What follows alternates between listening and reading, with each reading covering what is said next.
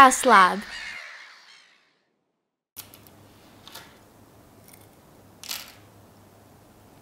Oh, hey there!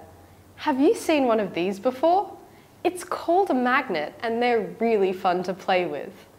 A magnet is an object that can pull certain types of metal.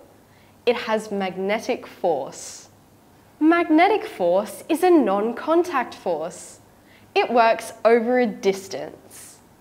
A magnet does not need to be touching the object it pulls. Check this out.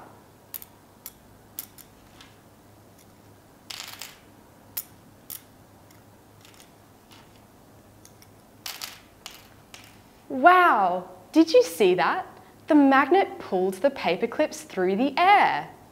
A magnet can attract objects that are made of magnetic materials. This means that the metal iron in these paper clips must be a magnetic material.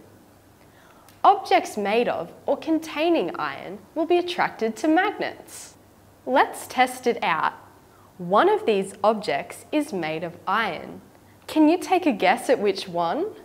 We have a coin, a key, a gold ring, and a nail. Let's test it out.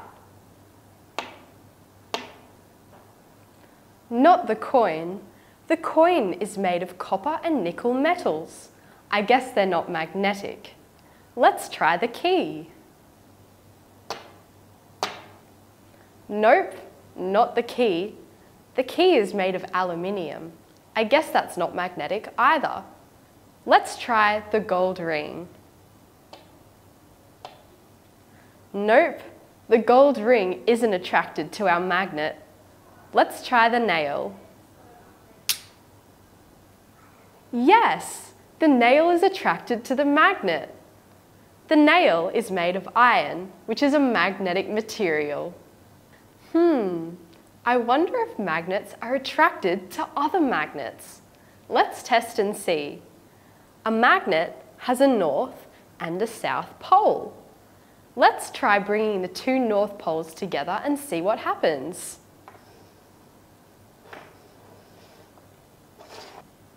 Cool! Did you see that? The north poles repelled each other. I bet the same thing happens with the south poles. Let's test and see.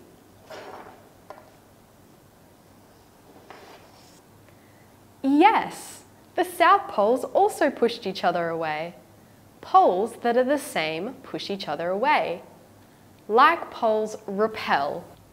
What do you think will happen when we place opposite poles of the magnets together? Just as I suspected, they attract.